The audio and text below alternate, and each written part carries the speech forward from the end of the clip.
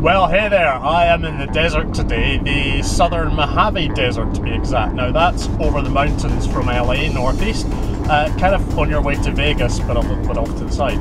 I have come to find a very, very old plant, so let's see if we can find it. Looks like we have arrived. Gotta love the dirt roads, nice and smooth.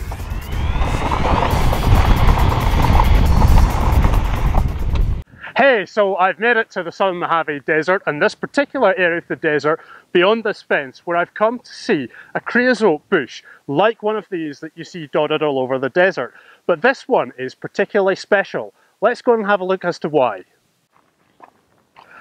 So this is the creosote bush. Incredibly hardy plants. They can go 2 years easily without water. They also produce a whole multitude of chemicals and funny stuff.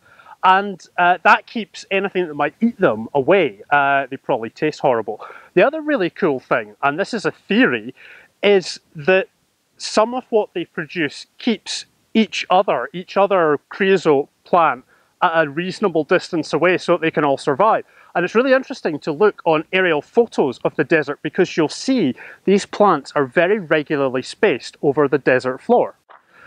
You can see with these two bushes, they're clearly distinct plants, but they're starting to spread out on the ground. You can see lots of different branches coming up out of the ground. They were all originally the one stem of plant.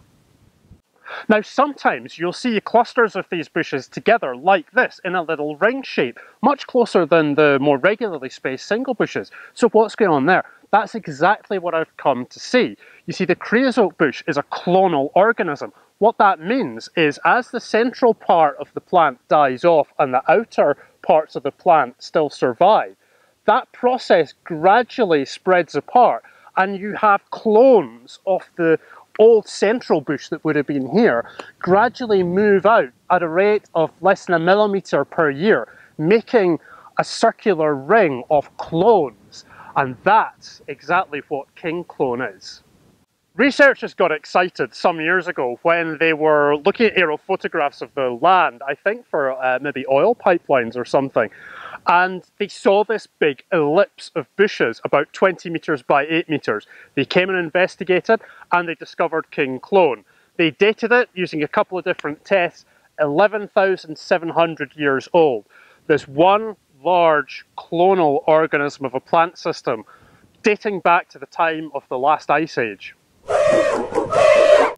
King clone now sits on protected land behind this fence. There's about 17 acres here and the clonal system is in there.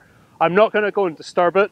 It would be easy to, but that's the whole point of this fence, is to keep people out and to make sure that king clone can remain intact for another 11,000 years. So there you have it, the humble creosote bush, one of the hardiest and oldest plants in the world.